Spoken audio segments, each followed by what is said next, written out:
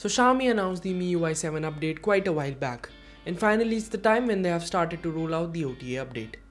I received the Xiaomi MIUI 7 update on my Mi 4 today. The update is of about 660 MB, and as you can see here, it lists all the new features the update brings in. Downloading the update and letting the update process to complete, it took about 5 minutes for the installation process.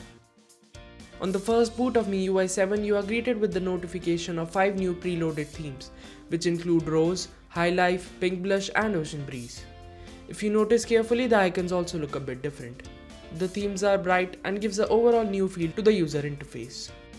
In the notification center, you get this new button. It allows you to manage notifications and to manage what apps you want to be shown in the notification center. Select an app and check the options as per your requirements. Block the notifications, remove app icon badge if you want. You can also enable or disable notification light and sounds. Also in the quick settings menu, you have this new design where it shows the activated settings by the theme colored circle, which looks much better than before.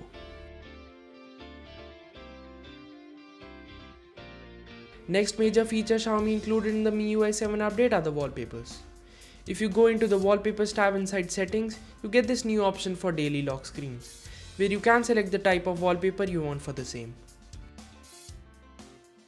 You also have the option to browse a full range of variety of wallpapers available online divided into categories. Download the wallpaper and hit apply to apply it on your home screen or lock screen or both. One more major feature is the quick OTP feature, using which you can directly copy the OTP code contained inside the message directly from the notification itself, rather than going into the message and copying the text. Thereby you can directly paste it into the required field without the hassle of opening the message.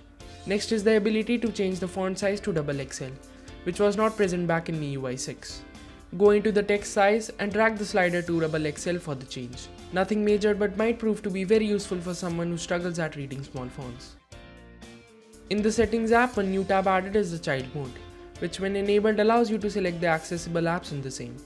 So you can prevent children from accessing all the apps installed.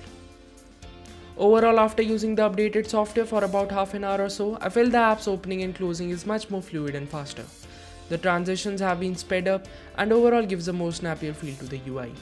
Xiaomi has also promised 5 to 10% of battery life increment for the MIUI 7 devices, but for that I have to test the device for about a week and I will then give my full impressions on it. And yeah, that was much for this video. I hope you enjoyed watching this video, guys. If you did, then don't forget to like this video.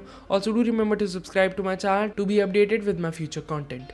Thanks for watching, guys, and I will see you all in the next one.